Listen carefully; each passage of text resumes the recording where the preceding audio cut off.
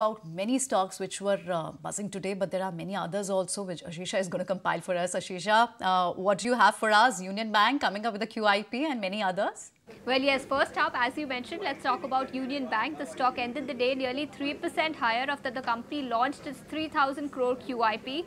The floor price has been fixed at 142.78 rupees per share, which is at a premium of about 1% to yesterday's closing price. So on the back of this fundraising plans that came in, the stock was gaining nearly 3.5 to 4% today. Apart from this, another buzzer in trade today was, of course, Z. The stock nosedived in trade, nearly 14% lower by the end of today's trading session.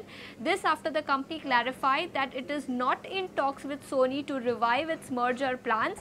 Apart from this, there were also reports of some accounting issues with Z. The company has also again clarified to this issue, saying that these allegations are false and baseless. The stock, of course, nosedived nearly 14% lower by the end of today's trading session.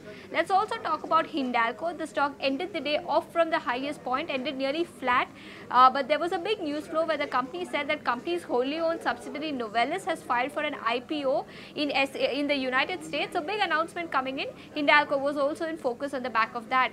Lastly, let's talk about Sterlite Tech. The stock was up 8% after the company has been selected as partner by Lumos for fiber optic internet infra in the US. So big order win that came through, and the stock was surging nearly 8% by the end of today's trading session.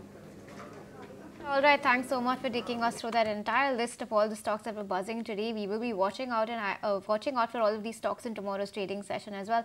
But with that,